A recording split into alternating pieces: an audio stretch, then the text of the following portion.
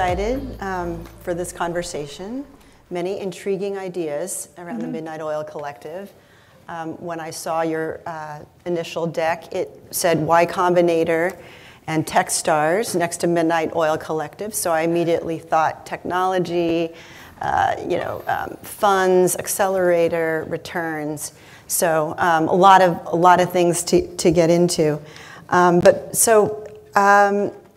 I think we all would, I'd really want to get into like why you created the Midnight Oil Collective, what it is and how it works. But before we get into that, we'd love to hear for each of you to tell us a little bit about yourself, what led both of you to meet each other, and where did the seed of this idea come from?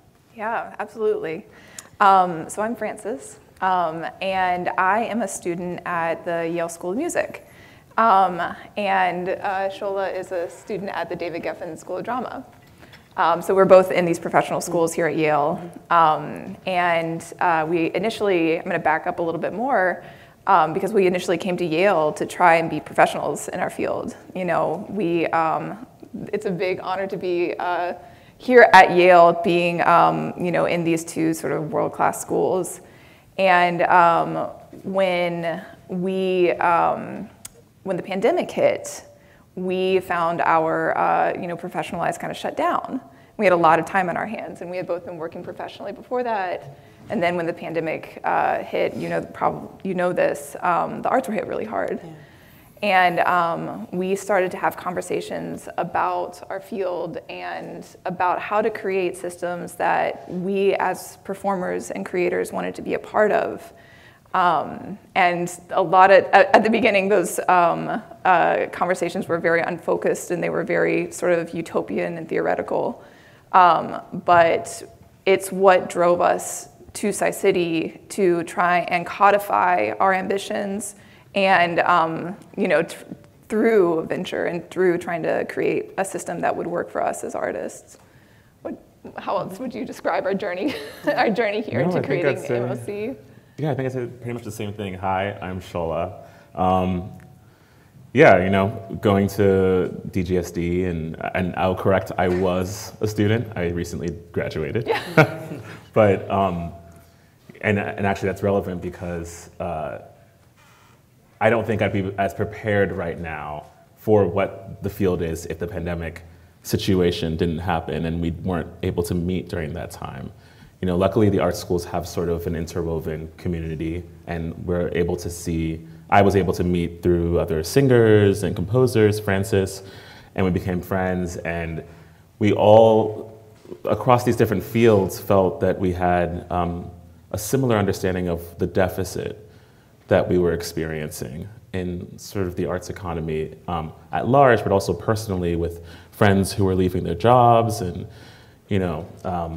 opportunities sort of dissolving. And the pandemic was really hard. I mean, we saw a lot of the people that we loved from the field leave the field. Yeah. People who were slated to make their Metropolitan Opera debut decide to go back to business school, just simply because they had never made more than $30,000 a year from actually doing their art. And, just the people that we admire most just tended to be hit the hardest. And I think those early conversations about how do we get to Midnight Oil Collective was really grappling with these, profound realities of the trope of the starving artist, and how do we make sure that, or how do we create a system in which that's not the reality that people graduate into? Okay, so that is interesting because it does sound like there was also a very immediate need. It was sort of pandemic, people are leaving, we need to keep them in this business, right? Mm-hmm. Yeah. And so let's find a way to do that. But then it also sounds like there's something that obviously you want this to be sustainable, right? This is something that's supposed to be long-term. So tell us, why does the Midnight Oil Collective need to exist? Like, what fundamental problem are you trying to solve? Yeah, this is a lesson that we learned at Tsai City, because what we saw is we took a look at not just the professional schools that we were in, but we took a look at what was happening campus-wide. And what we realized is that there's a lot of organizational initiative around computer science and tech and healthcare to funnel resources and capital into the hands of people who have really big ideas in those areas. And on our half of campus, there wasn't the same organizational initiative. And we said, you know, the things that we make, the things that we create can create substantial returns as well. Why isn't anyone organizing around arts and entertainment in the same way? And I mean, you know, like we could go on and on. We could probably spend the 45 minutes talking about that. But, you know, what we decided was, like, since there's so much energy and excitement around venture in the tech and healthcare space here, why not also try and recognize that there's really enormous potential in the arts and humanities at Yale? It's kind of what we're known for, right? You know, we are Yale for humanity, and we are the humanity Ivy. And so why not try and create a system that allows access, the same access that our colleagues on the other side of campus have? And okay, anything you want to add on that? Yeah, I mean, I guess I'd just say that, you know, being an actor and being at Yale School of Drama with all those other creators, as soon as I got in, was introduced to a network of alumni who were trying to figure out how to sort of collectivize themselves, how to organize themselves to continue helping each other. And these are extremely celebrated and hardworking artists, you know, whose focus was making sure that there's other people who can go into the pathway. But the pathway, the infrastructure there wasn't really created yet. And I wondered, but why don't we figure out how to include that, you know? Yeah.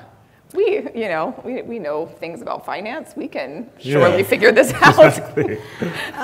Okay, so tell us a little bit about how it works, and also the word collective.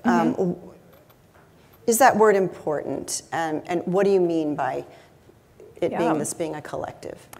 So we are venture capital in a very sort of traditionalist sense. We have a two-fund system that invests in big ideas, big arts IP at two different stages, a seed stage and a Series A stage. And what we really wanted to do was we wanted to create a system in which people were incentivized and rewarded for working together. And the way that we went about that is we said, what if we could create a system in which people were financially incentivized to collaborate, you know, to collectivize, to be this community that was like working on projects? What if I, you know, as a composer could lend, you know, my skills to Sola as an actor, knowing that at the end of the day, we would all financially benefit? And so this is where I wanted to give a great shout out to our partners at the Yale Law School, which is Sven and Katie, who have been our North Star. They're amazing. But what they came up with was this very innovative venture structure in which our lead artists on our projects participated in the profit of the fund as a whole. And through this, what we have been building is this system in which artists financially participate in each other's works. And so if, you know, my project doesn't succeed, but yours does, then we all benefit. And that was very important when we were thinking about, like, how do you actually reverse the cycle of poverty? Well, you actually lift up the whole community. But with so many art projects, it takes a long time, right? I think people know that Lin-Manuel Miranda, like, I think it started from him just doodling, and then I think it took 10 years really before it even hit the stage, and then another like 5 or 6 after that, right, to even kind of monetize. Yeah. So I think that's just sort of the realities of independent, art ventures. A lot of it. Do you want to talk about that, because you have experience with that? 100%. You know, what you said is so true. It does take a long time, and that isn't necessarily because of the artist's work. It's usually because of the lack of infrastructure, lack of resources, lack of network. Of course, it does take a while to create a beautiful piece of art, but you know, artists are always working on their art, and it is the door opening that most artists are waiting for. And I think, especially you had a theatrical example, but it's the same thing with film and television. I think of Phoebe Waller-Bridge, I think of Michaela Cole and Issa Rae, and how they all sort of shared the same path, organic pathway, which was that they created a sort of proof of concept, you know, either a play, a one-woman production, or a YouTube channel on Issa Rae's behalf, to show that they're talented, to do the thing that they wanted to do. And then it took a random connection of somebody who had power, who had networks in Issa Rae's, what's the word I'm looking for? In Issa Rae's condition, it was Pharrell, who saw her YouTube channel and then produced the second year of her YouTube channel. For Michaela Cole, it was an artistic director of a theater that said that now you have to fundraise, but we're going to help support you. It was the exact same thing for Phoebe Waller-Bridge. She had to start a Kickstarter, you know, and then people came into that community. And as soon as the network was there and the proof of concept was there, and then the people sort of organically created a pathway for them, all those pieces of work became productions. And I think what we realize is that, I mean, I've seen that happen 1,000 times with friends, even on a small scale. What they need, the pattern is always there. And I think it's just always a lightning in a bottle, the situation that makes that happen. And what we thought was, well, what if we could systematize that? What if we could organize those networks? What if we could get people to work together? And so when you say collective, to me, I think it's resources and network. That's the first thing that comes to my mind. That's the hardest thing to access. And when they're there, yeah, it's we really want to useful. make sure that, like, when Lin-Manuel Miranda has, you know, his first draft done, that it's 9 months, you know, that before he gets to see his first production instead of 10 years, you know. So, like, being able to crunch that development time into a span of, you know, mere months rather than having the artist just wait and wait and wait for a development opportunity is how we're thinking about it. So how many are in the collective right now? We have 9 founders, and after hearing that Alibaba has 18 founders, I feel so much better about everything. Because we always thought about ourselves as a little bit of an anomaly, We've incubated at this point 20 artists, and we're about to bring in our 3rd cohort of 10 more artists. So after, in February, we will have incubated 30 artists and their projects. So I'd love to hear about the 2-stage model. Tell everyone about how you go through the different phases of your program, and then also I'd love to hear how you greenlight projects. Like, what's the group validation process? Totally. You want to take the model, and I can talk about validation? Yeah, you know, our model, we start with, it's sort of a pretty simple pathway. We have 2 funds. One is the Spark Fund and one is the Alpha Fund. Before you can enter the Spark Fund, an artist will go through incubation. Basically, they'll apply, they'll get in, and there's this period in which they'll not only critically work on their piece, dramaturgically work on their piece, but they'll figure out what their audience is. They'll use the network in their cohort, their incubation cohort, to hone in on the best way to move forward with the project and create a proof of concept.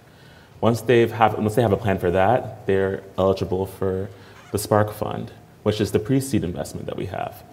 From then, they go into an accelerator once they've created their proof of concept. At the Spark Fund, they get their initial influx of capital, which for us is $30,000, in which they're expected to make just basically an MVP. Like, just prove to us that your team works together, that you can, you know, gather the team you need to shoot a short film or to do a 29-hour read if it's a musical, and show us that, you know, there's a prototype here that works, you know. In the case of Phoebe Waller-Bridge, that MVP would have been her 1-hour, one-woman production of Fleabag that she did before it got picked up to become the success that it was on HBO.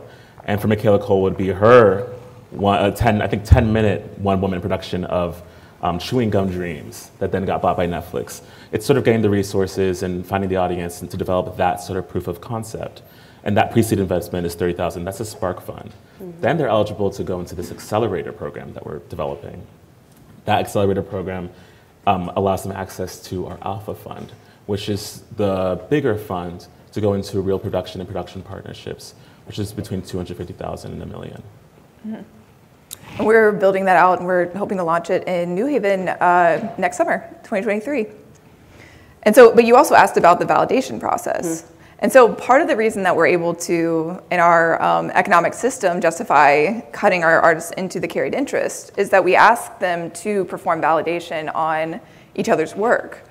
And so what this means, we were literally talking to Alice Mao, who's one of the incredible Yale artists that we're hoping to work with in the near future. We all read each other's work, and we all give each other feedback, and we all, if a project needs actors, we participate in that way. And we have this very interesting system that lets us sort of democratically approve a project going into funding. Because, for instance, as being the general partner of the Spark Fund, if I was to look at Alice's product, which is an anime studio, I don't consume. That's not my market. I'm not going to have a whole lot of perspective on that. But my artist cohort is going to have some pretty good perspective on that, and they help me decide whether this project is actually ready for funding or if it needs to spend more time incubating and developing.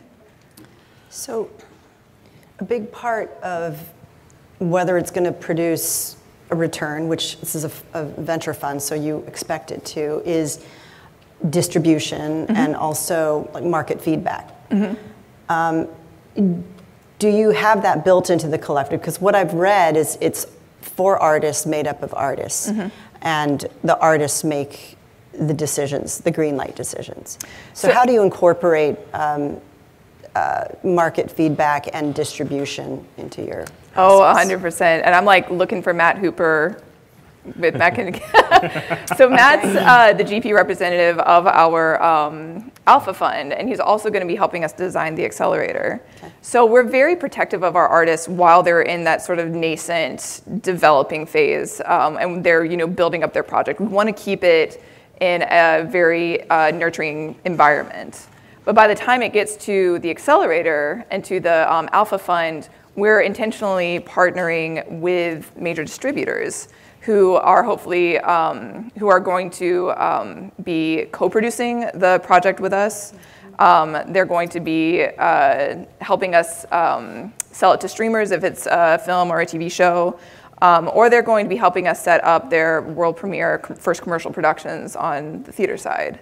So developers are incredibly important, and we want to make sure that the artist is ready for that step by the time they take it after the accelerator.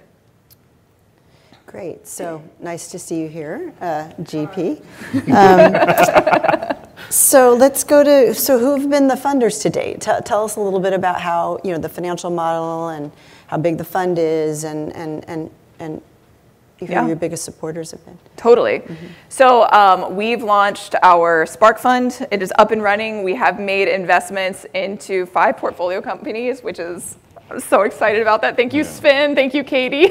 You've been wonderful. I'm going to say, I hesitate while you're on sabbatical, Sven, to send too many students your way. But EIC is incredible for all the Yale students. Please check them out. We've opened up our Spark Fund. We've made investments into 5 portfolio companies, all artists who have gone through our process. And our investors are they're the people who love art. So it's angel investors who have historically invested in Broadway shows.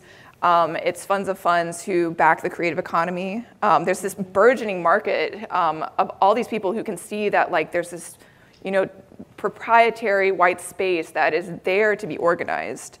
And for people who understand the potential returns of, say, Hamilton, this is a really exciting opportunity. We're about to, with Matt's help, we're about to organize our Alpha Fund, and that has much more standard economics. So we're looking for people who are interested in the VC space and making a return off of these highly scalable assets. So how much have you raised so far? So we've raised $500,000. Wow! We're very excited about that. That's amazing. Yeah, and it's been quite a journey. We're looking to close on another $500,000 to support our artists coming into the incubator right now. We have these 10 new projects, and we are doing a huge demo day in partnership with Yale Ventures at the Innovation Summit at the end of May. And we are hoping to raise $500,000 to support their, their work and doing these proofs of concept. And then for the accelerator, we're hoping to raise $5 million to support the same cohort. Mm-hmm. Yeah, it'll be interesting since like for so much of it, it's it's like that blockbuster theory, right? It's like you try to get that one unicorn, and it could take. It could take a time. I think we had referenced before that movie, Anything Everywhere All at Once. Oh, yeah. But it's so good, but it's such an anomaly too. And so many commercially viable projects don't get funded too. It's just a reflection of, it's an incredibly, it's a tough space. But I can see why, you want to try to disrupt it. Right? We don't want to disrupt it without Yale's help. We really think that this is the only place that this could actually happen. Interesting. Because we do have the world-class Yale School of Music with acceptance rates comparable to Yale undergrad. We do have the David Geffen School of Drama. So if you're an artist and you want to be a professional artist, you come to Yale. And so what our bet is that if we can organize basically what we call the Silicon Valley of the arts in New Haven, then we can attract artists from these incredible schools to stay here and develop their work. And that way they're not running off to New York where they're having to pay exorbitant rent prices and they're having to scrape by. Instead, they can come to New Haven and they can partner with the incredible infrastructure that already exists here, both inside of Yale and outside of Yale. So it is a huge bet, but having Yale as the foundation makes it that much more feasible. Yeah, the ecosystem is strong. The talent, right? Yeah, I mean, it goes back to what I said about the alumni network, just at DGSD. I mean, the access that even right now that I have, that I would not have had if I didn't come here. I mean, it's enormous. It's enormous for any artist who goes to DGSD, and it's scattered. And it's just organizing that. And that is a huge difference from just sort of, we're starting here because there's like almost like a black hole happening effect, There's the event horizon of the arts happening here. And we're hoping that we can suck everybody into it almost, And I'm very proud to say that, Harvard doesn't have this type of arts and humanities network. Near to Stanford. Or MIT. This is the place that this is happening. And so for us, it's really exciting because there's so much potential to create that, it's not just about accelerating a few films and musicals. It's actually about creating a space where artists can come and will plant their roots and stay. And that's what we're all about. Yeah. Okay, so I did want to go to, you're answering it a little bit, but I'll allow you to go a little deeper on what success looks like to you. Do you want to take this? I mean, I know for me, oh God, we could talk forever. I mean, this could be, I don't think there's really an end to what this could look like. What really it is to me is sort of a movement of imagination. I think that, as an actor and a writer, on the small personal scale, I can't believe how much I wasn't thinking about until I did Tsai City's summer intensive. I felt everything that, it was all sort of geared towards, the medicine tech and financial tech and these sort of fields that I think artists are like, okay, that's over there and we're over here. And everything was so specifically useful for my life and what I wanted to do just as a solo career artist. And I was shocked that I wasn't getting necessarily that type of education. And it's because, we focus on the arts at DGSD. But I was, my hope, my version of success, I think, on a personal scale is that every actor and every writer can think about their career in a way that they have their hands on the reins, rather than thinking about their career as if they're in the back of the car and they're waiting for a driver to come drive it. And I think that the reimagination that we're looking at allows people to practically do that, not just in terms of our education, but with resources. Actually get people on a boat, to go. And I hope that my version of success, I think, for this company is that that's an international movement, that everyone is thinking about arts like that, It's about, and it's also about proving that arts can make an economic return and that it should be a major player in the innovation space. I think that the way that we plan to prove that is we're going to organize the infrastructure here. We're We're going to align the interests of artists, producers, distributors, and investors. We're going to show that art can create the type of substantial return that it has been proven to show on an individual level. And we're going to try and systematize that so that we can truly start to include artists and art in the same realm that we think of like with founders and venture. You know, we want them to be used synonymously, and we want art to be thought of as a exciting investment opportunity. And to add to that, you know, you said that Everything Everywhere All at Once was sort of a niche experience in the film world. And I think that that's true, but I think a version of success is if that's not, you know, because it did create returns. I mean, it created some of the most returns for A24, and it's because it's good. It's created a 4x return. I mean, in purely economic terms, it was a 4x return. You know, for a crazy niche art house film. And I think that my version of success is that people across the board understand that those films, the audiences want to see them, and in fact, they make money. Yeah. You know. Yeah, well, I mean, and also it's a great, you know, you're definitely instigating culture, right? This is a big, you are trying to shift the conversation. Yeah. And that in itself, I think, is really Where do you think it's going? Because you're such a major player in this space, and like you're such a leader. Right. Oh, I'm answering. Sorry. Well, like, let's take this chance to get a question in before we lose you. I think distribution's tough right now, and I also think that there's a lot of content. And so breaking through, and there is still a definite, it's really hard to break through, and even if you do, you can't cut through the clutter. Because even if you are so lucky to get Netflix or Amazon, and that in itself is hard, by the way, that people keep changing, right? The people in charge, and they keep, people get fired, they get hired, and they move around, right, from the same companies. Just cutting through that clutter, making sure they're actually going to promote you. So that's even after you get in the door. So I actually think, I mean, the good news is there is great content, and it is there's a lot of good indie creative stuff, and I think a lot more representation. And so many programs that support artists and creatives who have different points of view. There's a lot of philanthropy and people who care about those stories being told increasingly. Then, though, if you are lucky enough to get picked up, first going through a Tribeca or one of the film festivals, and then getting through, and I'm sorry, I'm only talking film because I kind of know that world a little bit more. It's just hard then to actually get the promotion, because they will say, okay, yeah, we picked it up, but I don't know how many people are going to watch it, so they're not going to promote it.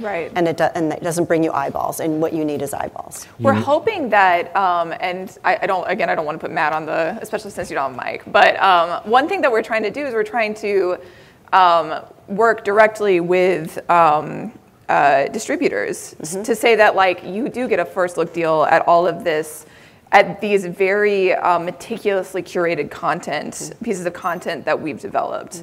And so in terms of what you're talking about of cutting through the noise, which is so, oh my gosh, like there's so much on Netflix, you just don't even know how to choose anymore, right?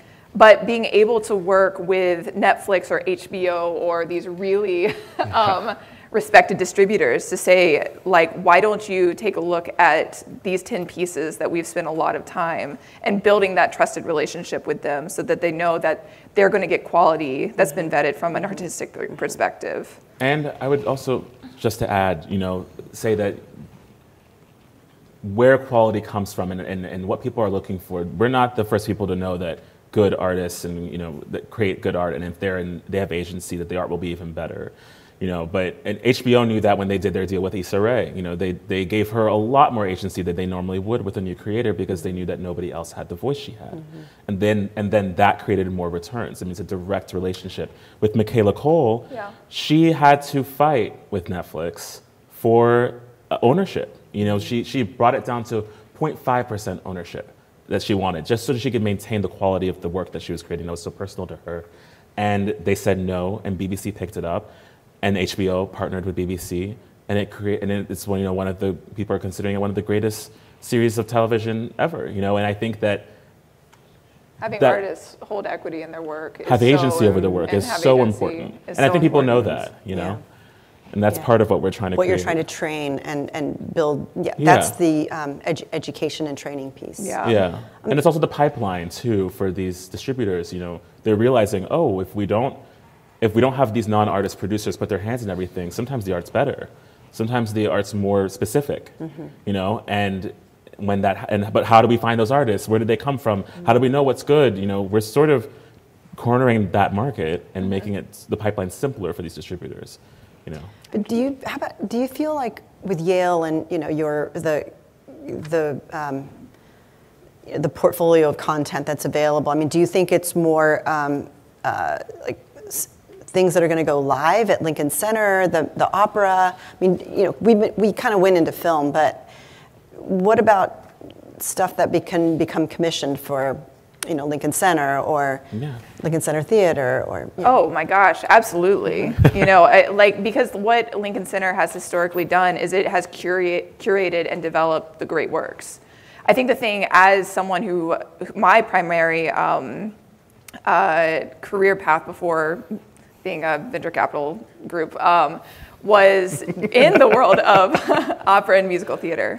And I think the thing that always just devastated me was doing a nonprofit production that you did 3 runs of, and then it just sort of died on the vine. And so our ambition is to work with the Met, to work with, you know, we've been working with nonprofit theaters around the area to take the work that they have developed and to commercialize it, and to, you know, build out commercial tours that can go beyond that one instance of the production. And this is awesome because we also, you know, by partnering with nonprofits, we get to include those nonprofits on the cap tables of our portfolio companies. And we get to create alternative revenue streams for those nonprofits. And so again, we're just trying to figure out ways to have everyone work together so that the art gets made and then the art doesn't stop as soon as it's done with its limited run. That's great. It's great to see the pathway you've taken, and really, like, you know, this is what Tsai City is about, is for you to, you know, like, mess around with different disciplines and learn how to run, you know, run a business. While you're Say mess around is an understatement. Do you want to, should we move to questions, or should I keep going? You can keep going, maybe 5 more minutes. Okay. Okay, great. Maybe I can ask you a couple questions. Oh, sure. Sorry. I have to say, I didn't mean to dominate. We kind of agreed, since I am on the board of Lincoln Center and I do produce films, I thought it would be less ricocheting for the audience to have one line of questioning. And because I don't know anything about art. So. I have to be honest that when Claire offered this opportunity, we were like, absolutely, we'd love to speak with Joe. Is there any chance we could speak with Claire? Right. I just realized I'm the accessory here. But I'm interested in the collective nature of your business or your organization, and you say you incubate 30 artists. So besides producing their own art, right, producing their own creations, how else are they involved in the collective in terms of greenlighting stuff, and also economic participation, right? You talk about how an artist will share across the entire portfolio. So can you just talk about that? Absolutely. Yeah. So I want to give you the opportunity to talk about our collaboration on Alien. Yeah. But maybe I can talk about the fund first? Yeah, why don't we talk about the fund and I'll talk about how Alien is in that. So when our artists take on their seed funding, it's a $30,000 check, and you allocate 20% of the project to the Spark Fund. But what that does, with that 20%, what you're doing is you are buying into a percentage of the carried interest that you will get once the fund becomes profitable. And so for our artists, this becomes a really exciting opportunity to not only dream big and take risks on their own projects, but to also work on each other's projects. Yeah. And so for us, the collective part is not only a sharing of resources, but it's also a financial collectivization of the profits from our projects, of which, you know, we're obviously invested across multiple verticals, and you know, we're trying to make sure that we have a very diverse portfolio of creators at multiple stages.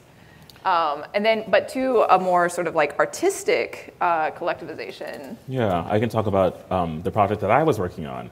You know, with our. You are working on. That I am working on actually still. But I also wanted to add that in terms of validation and vetting, those projects that have entered the Spark Fund, those artists are all part of this democratic process of vetting incoming artists. And we think the more diverse the group and the more subjective actually their opinions individually, the more accurately, if you can say that, we can assess artwork. So it's not as if it's like two people at the top deciding everybody's work. It's a democratic process. And you know, a lot of the times that you see some of the stuff that has been producer driven on Broadway, and this is not to hate on things that are sort of like forced down a commercial path, but you know, producers have this idea that if you do like SpongeBob the musical, that like that's going to create a return, or like Spider-Man the musical, like people are going to love it. But those actually oftentimes fail, you know, because they're not projects that are being driven by artists. Yeah. But you know, my favorite example is the example of Cats. You know, Cats the musical. You know, no one thought that a musical that was based on T.S. Eliot poetry about adults dressed in spandex, you know, moving around like cats, was going to create $1 billion, which, well, it didn't. It created $3 billion in returns. And I think by employing artists to really act as analysts on each project, you're getting a more accurate picture of what is going to be culturally relevant and culturally salient, you know? Yeah. There's so much to say there. And I'll talk about my project. And I'm working with two other writers on this project called Alien of Extraordinary Ability, which has to do with this artist, actually, who's just graduated from school in the US, this immigrant from India. And he has a year on his OPT. Many people here will know what this story is about, before he has to get his O1 visa. And so it's about all the ways that he's trying to compromise himself so that he can achieve the O1 and stay in the country. And there are a lot of twists and turns, and you know, whatever. It's sort of a dark comedy. And we actually began that project out of the need of one of our writers to get his O1. And he was like, well, what if we just wrote about this, what it feels like to be a part of this process in a surreal and comedic way? But if we didn't have MOC, you know, there would be no real pipeline for that to get made. But because we did, we went through the incubation process, and we had our script and our plan for proof of concept and everything validated by our entire cohort of artists before we received our pre-seed funding. And then with that funding, we've just created a short film that we're submitting to festivals right now, and it's in post-production. And we're going to hopefully also be able to use that short film to pitch with our networks to producers and to distributors. And so that's we've sort of hijacked what would have taken, I think, for a show like this, maybe 5, 6 years, into about a year. Yeah. And so that's one project story, you know, of what it looks like. So I am curious, like, what do you know, a lot of this is like the zeitgeist, right? Like what is the moment? So, you know, how do you pick a hit right now? Like, you know, what do you think the audiences are looking for that's, like, you know, representative of culture today? You know, go ahead. You go ahead. Well, first of all, I love to say that, this is so VC of me, but I love to say that at the seed level, we do the same thing that venture capitalists look for, is we look for team and TAM. You know, we look for a great leader, a great artist who's going to have like the gumption and the ambition to see a project through to fruition. And then we also look at like, what is the market for this? And, you know, how do we plug this into the market? So I was going to say that. I also think that, like, well, do you want to talk about more culturally, like what people are looking for? Well, I mean, we could go into my subjective opinion of what I'm looking for. Well, but I would say it's a collective, right? It's a collective. You must sit there and I want this, I think that. And, exactly. yeah. And actually, we've developed a lot of different formats of assessing what everyone's subjective opinion is Yes. and seeing where we correlate. And actually, I think what's really valuable about our validation process is the subjectivity. I think there's a baseline of talent that is obvious and visible in any writer or Well, any, artists can identify craft. Artists can identify. That's actually what we're trained to do, is to be able to identify craft. And so, but of course, even within that, my opinion about a strange loop might be very different from Frances's opinion about a strange loop. However, when you have a collective of artists who are all well trained, who are all highly skilled, I would say, with their own subjective opinions, you have a way to find out what the through line is about a project. Then you can get something that's sort of culturally relevant or significant, maybe. And that's what we're doing. And so it's not about me saying, well, that's bad, but it's about us saying, well, it looks like everyone's leaning towards that's something that we want to work on. And our process isn't about good project and then now go.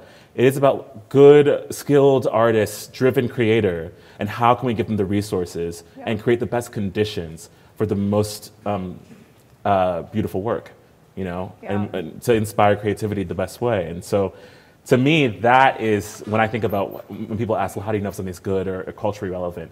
That's sort of how we do it on a collective scale. Yeah. And then I have my own personal opinions on my own scale too. So do you have any instances where people are violently disagreeing with each other? Oh my gosh, yes, 100%. And how do you resolve that difference? Well, what's really interesting is right now, if you were to go to the conservatory and you were to go into a studio experience, there is no incentive for people to be nice to you about anything. And so you can bring in your baby and you're give me feedback, and they will just cut it down because the resource is scarce right now, it feels like. But even if people are violently disagreeing in our system, everyone is financially incentivized to work together to make it a product that we can all stand behind. And we've had some, we've had projects. We've had, for example, in our application process, we've had applications where one person thought this is going to be the next, biggest, most beautiful, the next everything everywhere all at once, and someone else was like, this is just a rehash of Star Wars or something. And it's like, whoa, that's really different in opinion. Yeah. But then the project itself is not the only thing we're looking at. We're looking at the artists and their history. Right. We're also looking at how we were in, it's a multi-stage process where everyone's being able to input and everyone's being able to assess the whole thing. And throughout all of that, there's always been actually some form of through line in terms of a direction where everyone wants to go. And so even when there's a disparate opinion on something, there's usually a way to look at the whole map and find out what we like. But you talk about a democratic process. So does it, at the end, does it mean that 51% wins? Or is it unanimous? Do you have to be unanimous? Do you have to all agree? We have we don't have to all agree, but we do have a pretty high threshold that they have to pass. And we have a very sophisticated system that's, a series of voting and feedback for the artist. And the artist does a traditional pitch, they prepare a deck, they do a presentation, the shareholders all ask them questions, and then they go through this weighted system where they get feedback and they get their score. And if they don't pass, they get to revise, but they don't get funded until they... And it's not like an end of the road, too. A lot of artists have early projects that, nothing starts off at the end. And so we know that artist might be great in 5 months. And so we're like, please connect with us. We continued speaking with them. We set up one-on-one sessions to talk and see where they're going and what they want for their project. And when we say weighted system, that's also weighted on our own expertise. I am an opera singer and I'm an actor and I'm a writer, but I'm not an animator. But we do have animators in our group. But I enjoy animation, right? And so we're trying to get all of those to weight in a way where it makes our statistics, I guess, relevant and significant. Yeah, you might want to patent that feedback process and sell it to other VCs. Yes. We could use that. We could do that. Sounds pretty complex. Yeah. And it works, right? It does I think work. it does work. We spent all summer, designing the system, and I'm really proud of it. Like it allows everyone to give feedback, but it doesn't prioritize people who don't know the vertical that you're trying to invest in. Yeah. So you realize that is actually an IP that you've created within the collective, and that's worth something. And it's a process for deciding what is good art and what is I not would good, love to right? talk to you more about this during office hours. Yeah, honestly. Because I think it's important to remember that the process doesn't end there. Art can seem bad, and it's actually good at the end of getting resources and being incubated and getting dramaturgical feedback. We just have to have a plan. Yeah. It's complicated, but I think artists instinctively know what that is, and we just sort of put it into a structure. Yeah.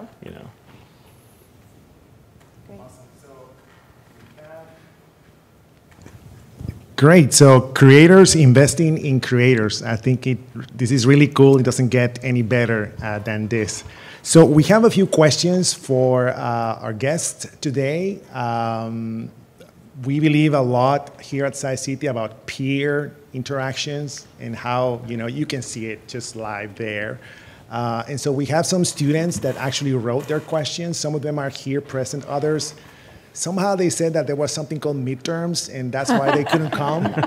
But we'll start with Claire over here. She's a student from the School of Management. And by the way, those who wrote questions for us, just raise your hand with your paper, and Matt is going to pick them up. Okay.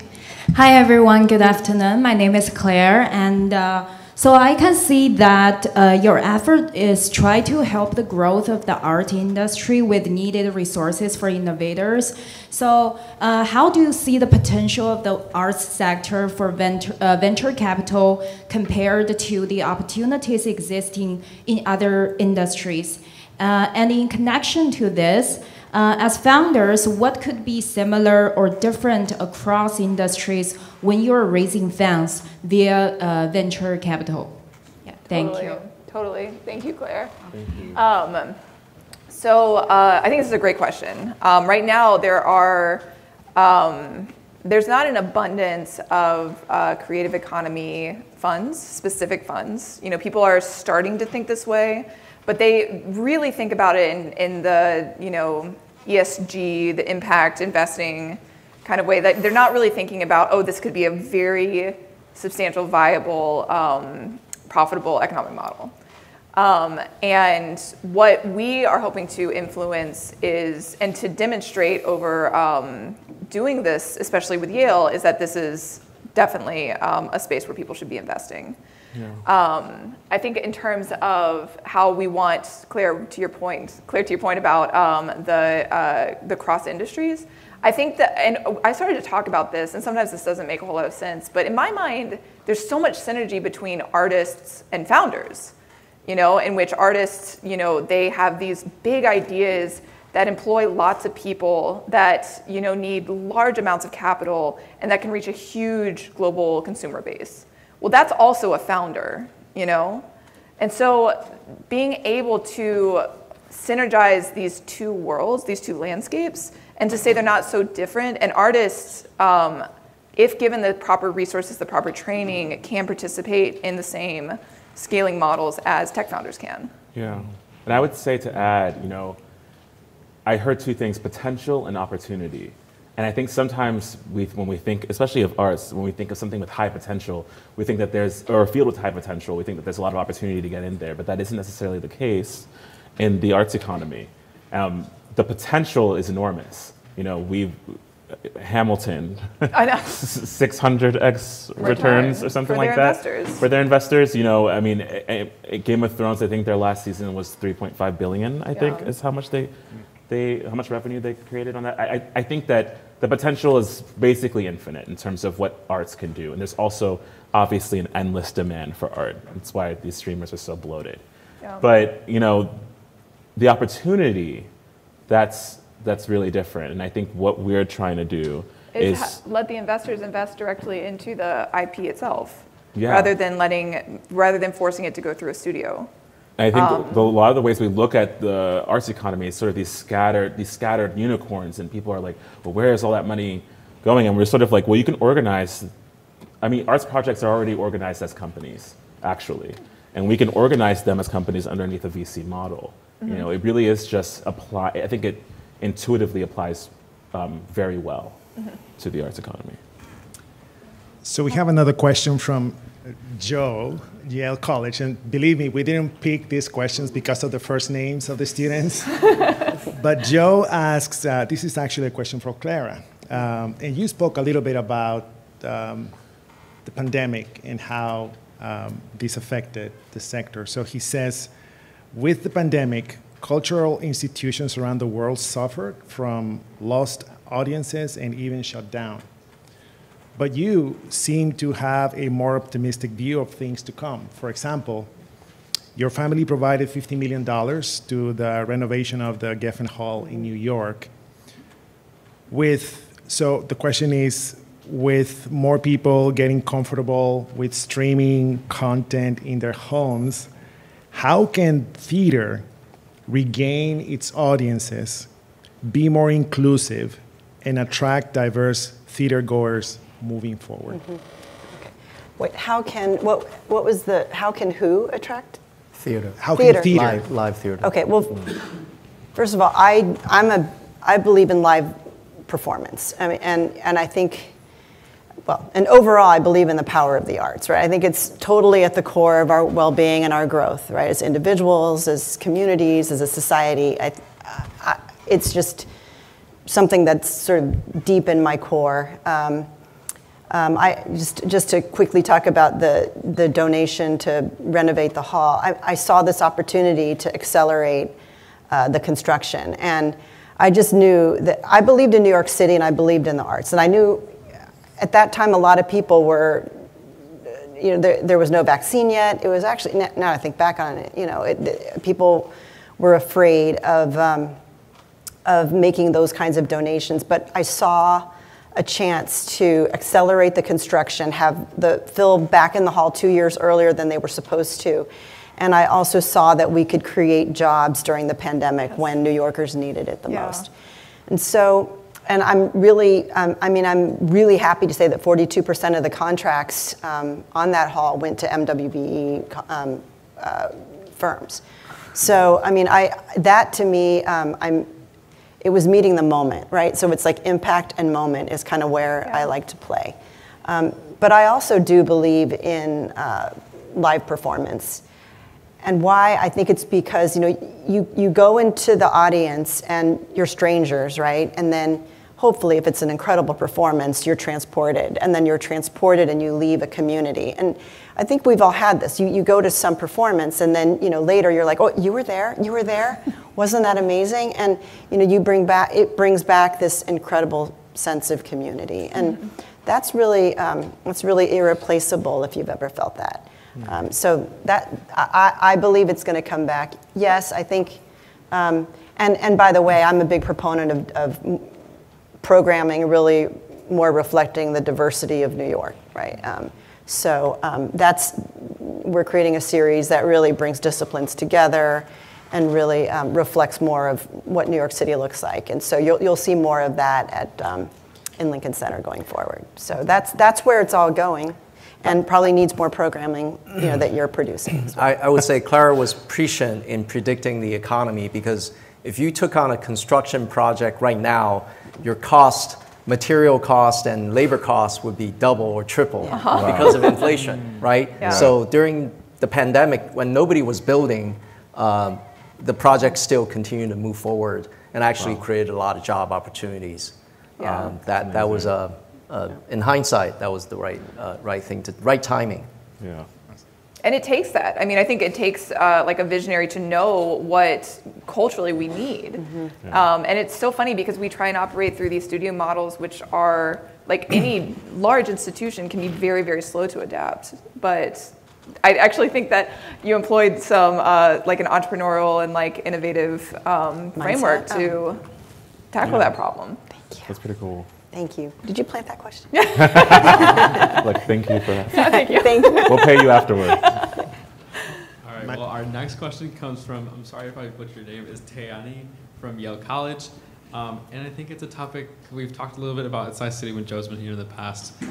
So this is from Midnight Oil Collective. Will you consider tapping into the NFT markets? Based on what I've gathered, Midnight Oil Collective is bringing artists to collaborate on producing investable artworks. This sounds exactly like the type of thing that the NFT space has. Yes, absolutely. MOC loves the NFT space. I mean, we love blockchain technology generally. Is Joaquin here doing? Yeah. So first of all, everyone should get to know Joaquin and Ava, because there's a lot of synergy in what we invest in. We don't just invest in film, TV, and theater. We also invest in disruptive ventures. And these are technologies that make an artist's life much easier to produce their art. And so one of the things that we've been talking about is like, how do you organize smart contracts so that artists who participate in the development of the program can actually stay on the cap table of the work that they develop, so that they're not, you know, paid $500 and then the piece goes on to create like significant returns for a studio.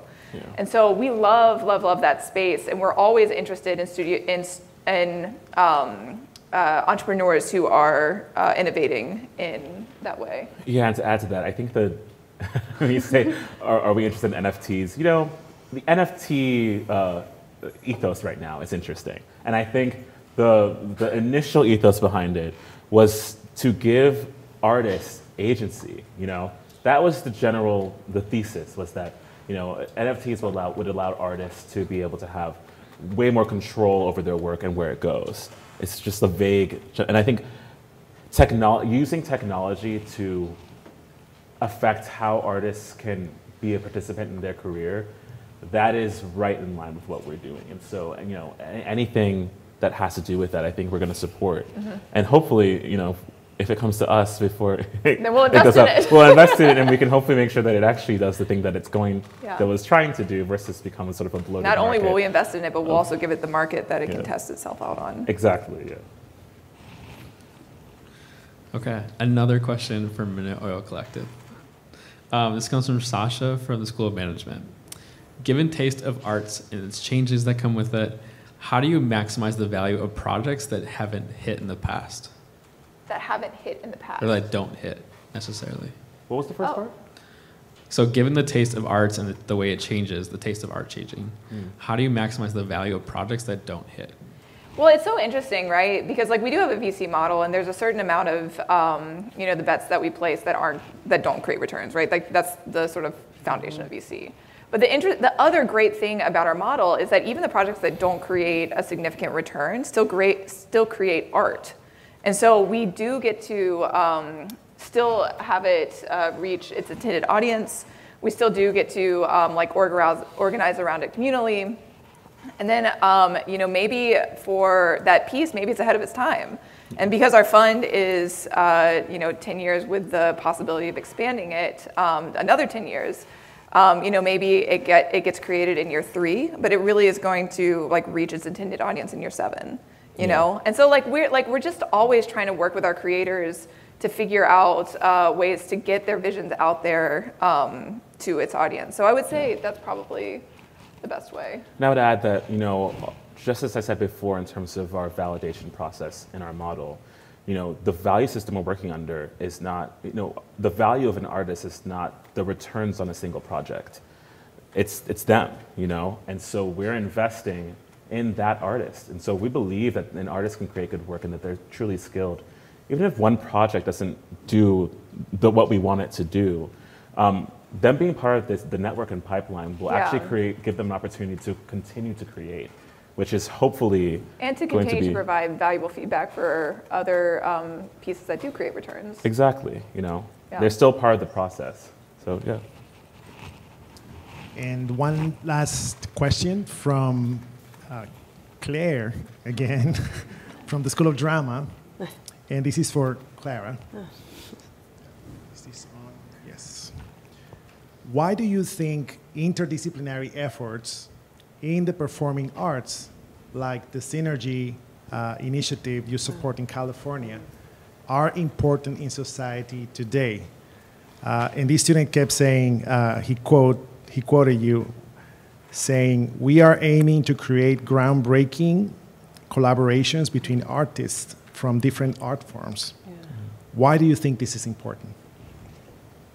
Well, I love bringing artists together who want to co-create with others in other disciplines. So I really think it's really not me or my team kind of thinking what needs to happen. It starts with the founder, the artist, right? Mm-hmm. It's like, who have you always dreamed of collaborating with in another space? And then that's when you know that the sparks and the magic are going to fly. It's kind of like when you watch chamber music, and you know, it could be good, but when you're really like, when you see the four of people in the quartet really listening to each other, and so it's just a whole nother performance. And so I'm trying to create more experiences like that, and it's the intersection that galvanizes me the most. I think that's where it's the most innovative, and I also think, I mean, my sense is that's where we'll draw in new audiences. You draw in new audiences there, and then they might see, pictures at an exhibition, with a puppet show, but from there they're going to go back into pictures at an exhibition, mm-hmm. and then they'll look at more Mussorgsky. It will unlock and be a different entry point into the classical arts. So we would love to stay here and keep burning the midnight oil, yeah. But we have a reception waiting for us, so maybe we can end with final remarks from each of you. Yeah. Like, final remarks. Yeah. Not to put you on the spot.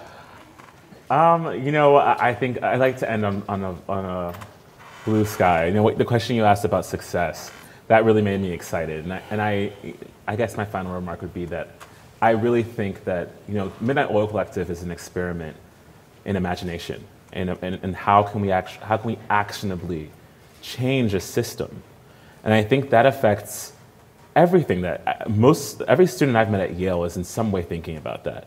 We're all existing in these systems, and it feels impossible to change. And being here and doing the Tsai City Summer Intensive and working with these people that I've been able to collaborate with has really made me feel like it is possible. That when you come together and you have the resources, that culturally systems can change and things can get better. And in the last 4 years, I haven't felt that until now, really. And so I guess that's my final remark. Yeah, I'll piggyback on that. I think that for us,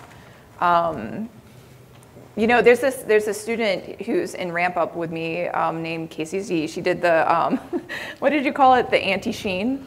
She's anti-Shein. Anti-Shein. She does sustainable fashion. And she says that you go to Tsai City when you're obsessed with a problem. And I think that's the culture that you have cultivated here, and that your incredible team has cultivated here. And it lets us grapple with questions about, how do you wrestle with something like the starving artist? How do you create systems that are going to address these things that have become tropes?